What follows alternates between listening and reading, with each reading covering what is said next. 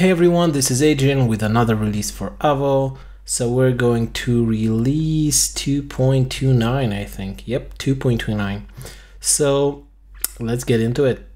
So maintenance, so we have a bump here. Thank you so much, Vitali. Remove resource control from generator. Thank you so much, Ariane. This is something that I think we had in the generator that was wrong. It was not supposed to be there. Yes, resource controls, we changed that API and now this is better. Thank you so much for that. Fix generate has rich text. Oh, Oscar, yeah, thank you so much. So what was happening here was that whenever you had a has rich text, let me just try and find one. Yes, whenever you had like has rich text on a model, the generated resource, instead of reading this right and adding like a tricks field, it would add a has one, I think, and it would say like has one. It would say something like field body as has one, instead of adding a field body as tricks. So that was definitely wrong. This is the good one. So this is now better. Thank you so much, Oscar, for this. Fix adding tags without act as taggable. Oscar, again, thank you so much. Fixing your, taking things into your own hand. We love that. Sometimes we don't have like time to pick up every task every time. So the problem was here. This is a bug we introduced. I think in our last release, when we played around with the tags field, and instead of the field keeping the value in memory in storing it in the database, it will actually store the whole array, like the whole object, like value and everything. So that is now fixed. So you can check this issue out for details, but that is now fixed. So tags field works better. Attachment delete action does not respond. Yeah, so this came from Ali. So what was happening was whenever you would try and delete a file, it would actually perform the action, but like the turbo stream, the turbo frame, something happened there that it did not respond, and now it says yes, attachment destroyed, and it refreshes the page. So that is fixed as well. Better mount point discovery. Yeah, this is a tricky one. So this fixed like 2 issues, and I think there were others in the past. But what was happening was that some people, some developers have different needs, and like you mount, like the way I imagined it at first, like, hey, you would mount the engine in somewhere in your path, like admin or whatever, and that would be like sufficient, but it definitely is not. So you have other needs, and we try to tend to them. So somebody was using Avo like this. So it would scope out the route to like a course and locale, and then mount Avo.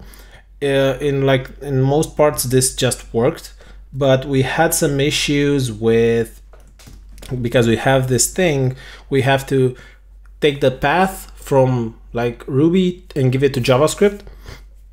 And we use this window object, and we have Avo configuration, and I think it's root path, yeah. And this path is used by like the search, and I think in one more place, I can't remember it right now. So now, as you can see, like, okay, let me refresh, because I added this route here. So I'm gonna say like 1, 2, 3 English, and now it should work. It's not working. Why is that? So course and locale, I think I have to restart the server. Oh, this is not it. Okay, perfect. So now I am on this path. So the course URL, so the course ID and the locale, so course and locale. And this path was not generated properly because, it takes some computing to figure out that, okay, 1, 2, 3 in English is actually part of the root path, and then pass that to the search, and now search works properly. It didn't before.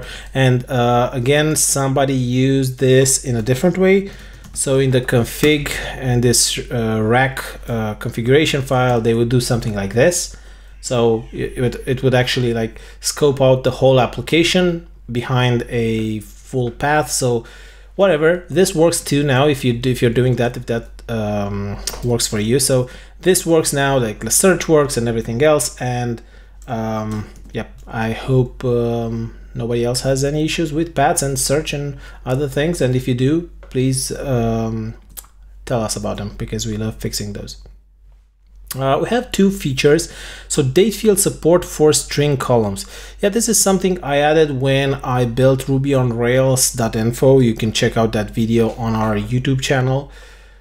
And so we support, so as date, so we support date fields for date columns or date time columns, but we didn't support those for text fields. And we added support for that. So now you can use a text column with a date field. So that works now. Coolio. And add search result path and search authorization method. So thank you so much, Glauco. This was an amazing PR. You championed this like a champion. Like it's perfect. You moved it from 0 to 1. So what this adds two features. One of them, user policy, but I think I added it to application policy, maybe, yes. So it adds authorization to search. So application policy. So now you have, by default, you have to add this search method to your policies to enable search. And that will, let me just show you how this works. So search is disabled everywhere, but it should be enabled here. Let me see, let me check. Search, I will search, yep. So I'm gonna go back to users, go back, let me just do this. Yeah, let me go back on the right path. So users. So you see the search method returns true. You can see the search here, and you can search for a user in the global search. But if I switch this to false and I refresh, the search, the search box for users disappears, and now you won't find any users here, right? So you basically can control the authorization through this search method. By default, it comes as search, but you can update it to something else in your initializer. So you can go to authorization methods and say, okay, for search, instead of using, the regular search question mark, you can use avo search or admin search or whatever you want to use in your app, so it doesn't clash with your other pundit policies. Cool. So this is this is a good one. And there's another thing. For this PR. So search result URL. So this is a cool one. I don't think I have it here. I don't I? This is interesting. Maybe search result URL. Am I not looking on this? It's probably, yeah, search result path. Yeah. Okay, search result path on a city resource. So whenever you go and search for something, what cities do I have? Whenever you click on or hit enter on a record, it will take you to that record's show page, but maybe you don't want that and you want to just use a different path. So I'm gonna write Vatican. Let me see. Okay, so I have to add name equals, so name contains. This was a misconfiguration in my search in Ransack. So Vatican. And now you'll see that the URL is going to have the custom yup parameter added because I updated this block. So you have this new block, which is called search result path. And now you get access to the record where the search was the record that you are currently on. So this is Vatican. And then you just return a path, and you can return like an app path for yourself, or you can say something else like HTTPS that google.com, I don't know if search, maybe, I don't know, and query, and at query, where is it, equals, and say record name, whatever. You can do whatever you want. And now whenever you go to this record, you'll be redirected there. So booyah. So this is an amazing feature. Thank you so much, Glauco, for this. You've been amazing pushing this through. Cool, so that's about it for our release, I think. Yes. What else? So we have this location field review in review. So thank you so much for this, help authors. Yes, thank you so much. The author is a beginner. This is a bounty from Beginner Bounties. It's actually the first bounty on the website. So thank you, Chris Oliver, for making this possible. So now they are adding a location field, so you'll be able to add coordinates and see that location on a map. So this is a cool thing to have. We have that going. We have a few good first issues. I added this one just right now: allow resource menu items to receive parameters. I added an approach and everything else, like what should happen here. So if you want to pick up a good first issue, like this would be a good introduction into Avo. Coolio. Next up, short Ruby. I don't have to mention it every time, but I do, because there are a lot of cool things here. So Joel Draper announced like Flex asynchronous code running, which is amazing. Joe Mazzelotti has 100 contributors. This is also amazing. This is an amazing snippet by Will Cosgrove. So I will, if you don't turn this into a gem, I think I will, because this is just perfect. So you'll have a lot of like the good gems into this issue. So go check it out. I know Yaro released something cool. Oh yeah, exactly. So active record encryption. This is a very cool tutorial. Like you just have to go and see it, and I'm sure you're going to love it. So very good content, Yaro. Thank you so much for that. Getting back to Friendly, we will have to publish an update soon, because we don't have many early bird tickets. We have only 3 remaining. We have amazing people that joined. So people from the community have purchased a ticket, and people that I look up to, people that I like their tweets, I retweet them, and I just look up to them, and seeing them like coming to this conference that I'm helping put out, it's just like heartwarming for me. So thank you so much for that. We'll probably release some kind of statistics. We definitely want to show you guys how many how many people from how many countries are attending. So I think we had 10, like about 3 or 4 weeks ago, we had 10 different countries. I think we have more now, but we'll release an update for that as well. So I'm very excited about that. Otherwise, if you're in Vilnius on April 6th, I am going on this meetup. I am talking about like building Rails apps 10 times faster. I'll do like a demo, like a getting started part of a demo, and then maybe something a little bit more complex about doing like custom content and showing folks how to break out of the CRUD and everything else that just works from Avo, and do your own thing. So if you're in Vilnius, I'd love to see you, and I would love to get your feedback, like even before the meetup, because I want to put out content that you guys want and you guys need. So definitely send me an email, a tweet, or a Discord message or whatever, and I would love to make it happen. Otherwise, yeah, we posted something today as well. So where is it? Profile. Yeah. So we need your help with something.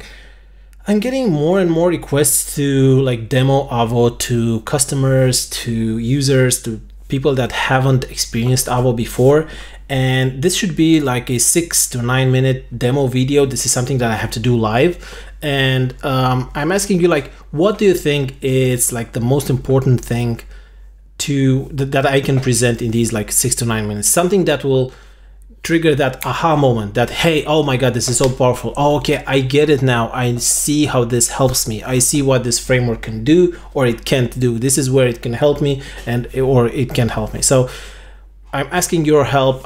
Please check out this thread, because I wrote my thoughts here, like what I could do or I couldn't do, and I would love to get your opinion on that. So yeah, thank you so much for that. Otherwise, let me show you what we have been doing with Avo 3 lately. So for the past, I think, 3 to 4 weeks, we've been busy extracting features from Avo. So we're extracting some features from Avo. We're moving them to a separate repositories, separate gems like Avo Pro, Avo Advanced, dashboards, filters, menus, and so on. And we've been playing around with the code and have been trying to find a way where in which we can, have the base Avo repository that can be standalone. It could be like, it could have like the free features and the community features, and anybody can commit to that by just cloning the repo and just using it. But we would also want a way to be able to properly test all the features together, to have a way to an easy way to run tests, to have an easy way to run tests with everything together, or tests with those packages separately. And I know it kind of sounds like trivial. It may sound trivial, or it may sound like a problem that was fixed before, but it really, like, because of the nature of how these things play together, it just makes it a little bit more difficult. And we have I think we have reached a good way to do it. So we have like the Avo, the base repo. We have Avo Pro, Avo Advanced. You have some features that deserve their own repos, like dashboards, filters, and menu. We're probably going to remove this repository. Then we have this Promi app. So it's like dummy, but for a pro version. Yeah, we just named it Promi. So this would have like all of the features, all of the gems so the community, the pro, the advanced, all of the gems together, and we would be able to test everything in together. So you see that they can play nice, and we don't have any conflicts with them. We can also like test things in its own like spec suite, and then each gem will have its own suite and its own dummy app, which will be isolated, and we can test different things in there. So I think filters has some does it? I don't know if it, okay, maybe it doesn't. So we'll be able to test in isolation as well. And now this is a cool thing that we built. We have this support repository. This is open source. You can find it on GitHub on our organization. And we used dry CLI. So I kind of enjoy doing this. So we used dry CLI to build a CLI helper app, which will be able to, bump the gems. So we don't want to like CD into multiple like directories. Okay, CD, where am I? Into Avo Pro. Okay, we have to bump it, we have to push it, we have to build it, whatever. We can do that from outside, and we can just say something. Let me just show you. We can say something like, so I'm the root directory. So I'm saying bud, it comes from buddy, and I can say bump and say gem filters, and it would go inside and run the bump gem, the bump command, and it will bump it from like whatever it was to something else. And we can pass it parameters as well, and it can do multiple things. So it will bump the gems, it will build the gems, push it to Ruby gems, it will commit and cut a tag, and then do a release, which a release is actually a command that does everything. So it just uses all of those previous commands. And now we added a run command, which is amazing, and we can say something like bud run a Ruby version and specify the gem or specify all, and now it will run in each of those directories, and it can run different commands. So we can say like, I don't know, git pull or whatever, right? So again, this saves us a lot of time and allows us to move very fast with deploying, Avo and pushing features. So we love that we did this. We extracted features because we had too many things in Avo, and now they are extracted, they're in their own repos and packages. We love that we did this, but we didn't want this to be like, it's going to be a pain in the ass to support. So yeah, this is what we did. Again, so definitely we're late. We said we're going to release Avo 3 in March. It's almost April. So in April, we want to release a beta version. So people that want to try it out and, be on the edge and they want to try out Avo 3, we want to do that. So definitely this is on our roadmap. And speaking of roadmaps, we have updated the roadmap on our website. So we're working on version 3 and have updated some of the features that are coming into Avo 3. So, scopes on index, records preview. I think I showed some of these, like better fields API. This is something that I haven't finished, but I definitely want to do it because it's going to be amazing to work. So it's going to allow you to, use different ways to combine features, combine fields in, resources. Okay. Customize the resource controls on all pages, plugins API. This is something that we're working on. It's a work in progress. Unified dynamic block API. I spoke about this. So we're removing, these parameters, wherever we had them, we're removing them. So now you have like a clean block. So it'll be, a better experience all around. Resource adapters, of course. This is something that we wanted to add for a long while. So Mongo or HTTP. I've been working on the HTTP adapter. It's still a work in progress. I haven't merged it or anything, but it's looking cool and it's going to make working with Avo a little bit better.